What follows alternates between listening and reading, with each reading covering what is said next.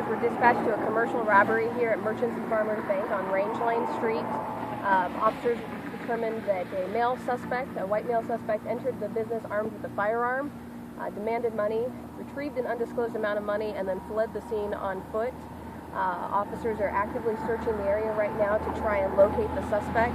We are receiving assistance from the Missouri State Highway Patrol and trying to apprehend the suspect as well.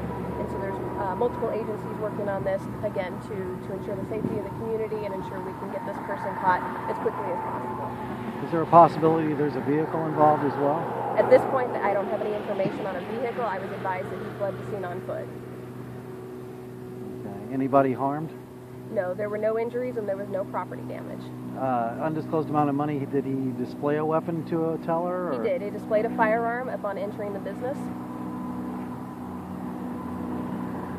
Is there any other questions? Is there any kind of description you can give us at all? At this point, white male only? The only information I've been given is a white male. So he did He retrieved an undisclosed amount of money. no one was harmed?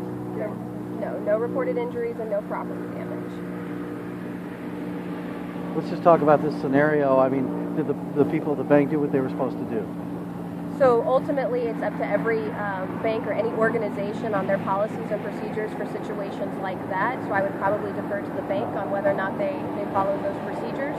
Clearly, money can be replaced and human lives can't.